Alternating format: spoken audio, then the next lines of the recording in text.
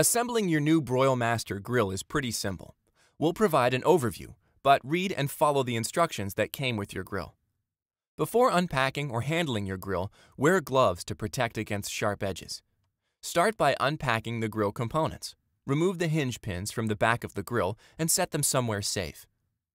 Start assembling the cart by inserting the 4 casters into the cart base, making sure to put the locking casters in the front. If you plan to bolt your cart to the deck or patio, you can skip the wheel installation. Attach the 2 side walls to the front wall. Leave the screws slightly loose. You will tighten them after the next step. Attach the assembled walls to base, pushing the front panel forward to form a slight curve. Install the rear brace using only the top screws for now. You will add the other screws a bit later. Install the rubber guard and the bushing to the front of the cart. The igniter wires will pass through the bushing. Tighten the screws on the cart base before we turn our attention to the grill head. Note, if you're using a cart, place the drip cup support on the post before you attach the grill head. Insert the burner hold-down screw through the bottom of the grill casting and secure it with the nut. Use 4 bolts to attach the bottom casting to the cart. If you're installing a post, you'll use the inside bolt pattern. If you're installing side shelves, do so now. Make sure the hole in the bracket aligns with the hole in the grill. Attach the 2 supports to the bottom of the shelf. Tighten one, but leave the other a little loose.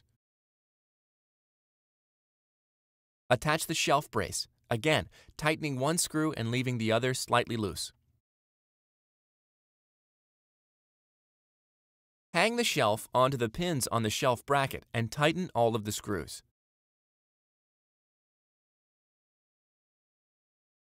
Place the wind deflector in the bottom of the grill.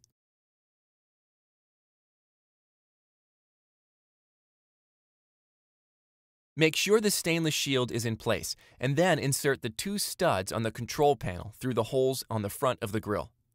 On LP grills, the hose and regulator needs to hang down on the inside of the cart. Attach the control panel with the 2 locking nuts. Attach the igniter grounding wire to the burner.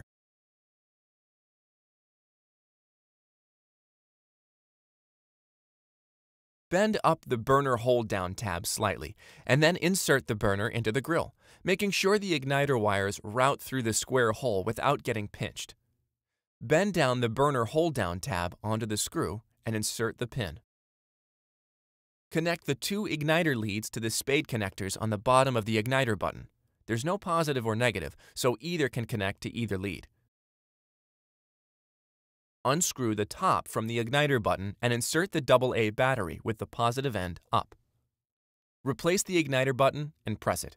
You should hear a rapid ticking that indicates it's working. Install the control knobs to the valve stems. Note that you need to push down slightly to turn the knobs. Angle the heat shield up into the back of the cart. Attach the back of the shield to the cart using 2 screws. Attach the tank retainer to the inside of the cart with the screw and wing nut. Always use the tank retainer to keep the LP cylinder from shifting or falling out when you move the grill. Insert the grease cup.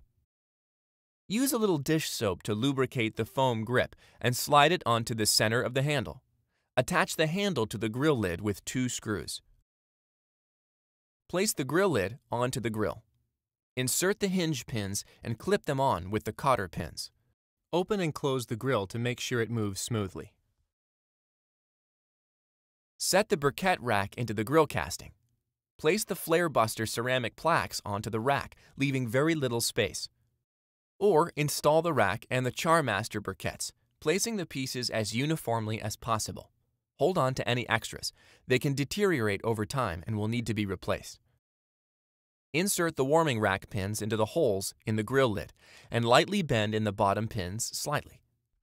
Let them spring into place in the holes in the bottom casting. If you have a smoker shutter, unscrew the knob from the threaded control rod. Tilt the smoker shutter frame up at the back and open the shutters slightly until you can slide the threaded control rod through the hole in the front of the grill.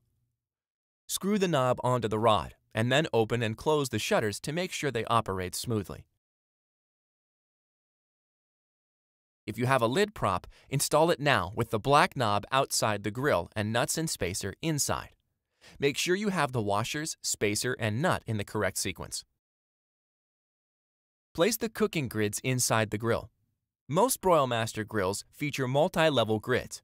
H-series grills have single-level grids. If you have a griddle, insert the leveling screws. Once you have the grill in place, and before you light it, leveling the griddle with the screws will help you make perfect pancakes. Before using your Broilmaster, lightly oil the cooking grids and preheat it for about 15 minutes.